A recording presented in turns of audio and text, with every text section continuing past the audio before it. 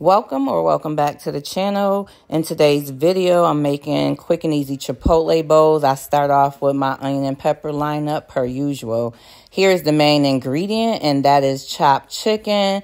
You don't have to buy it chopped, but because I've been chopping over half my life, I did not feel like it. And again, it's quick and easy. That was me soaking the chicken in some salt water. You can clean yours however you choose. This is my seasoning lineup.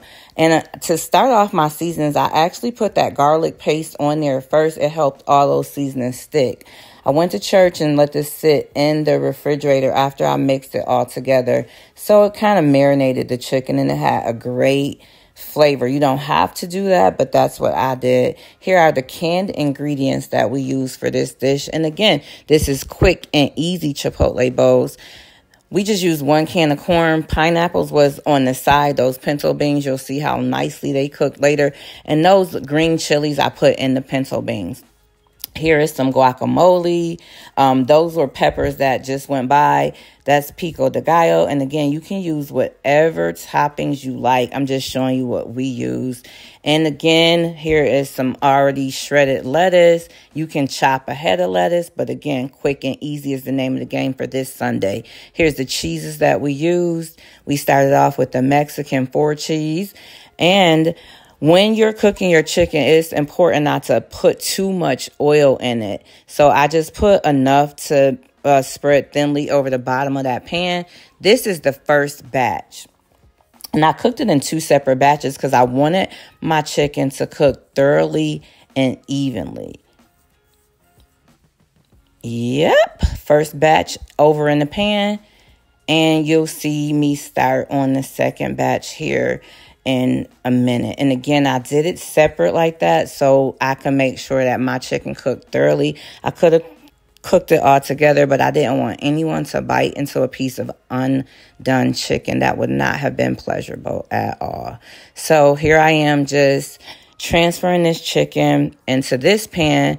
And again, you don't have to do this. You can do anything your way in your kitchen. This is just how I chose to do this. I washed this pot out because I didn't want any excess oil on the chicken. So I washed this pot out and I transferred it back into this pot, which you'll also see in a moment.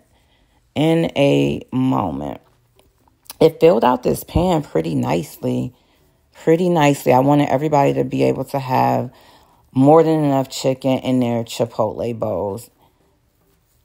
All right, so I'm almost done dumping that. You see the seasonings on every piece of that chicken. I really think that garlic paste helped that seasoning to stick, in my opinion. So here, what you'll see next is some cooked rice that I pre-cooked. Look at these pinto beans, y'all. Look at those pinto beans. I put that can of chilies in there. You see them? Different types of onions. And then I have smoked turkey meat in there. That's just a can of rinsed corn. I just rinsed the corn, dumped it in there with a little bit of butter. And here is all of the toppings. And again, whatever toppings that you like, that's fine. This is just what we use. So again, to go over the toppings, that was lettuce. That's our guac. Yellow banana peppers, pineapples, a mixture of onions, jalapeno peppers, and pico de gallo. And there's our cheese. All right now? All right. And here are some images of everybody's bowls. Well, there's my husband's bowls. You'll see their bowls in a moment. That's my husband's bowl. And that is my husband enjoying his bowl. And this is the rest of my family. We had such a pleasant, relaxing Sunday, wholesome Sunday with family and friends. That was Trey and his girlfriend. That's my baby Noah. That's Mia. That's Jordan. And that's Zakil. And as you can see, everybody was just enjoying each other's company and enjoying the food. Those two over there, we were just so happy to see them. They were recently in a car accident. The Lord is kind.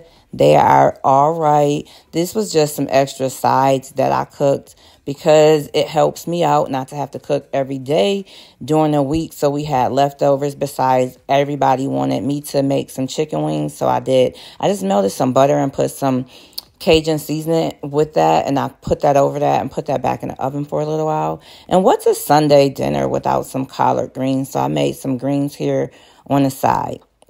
That was Natalia's bowl. I don't know whose bowl that was.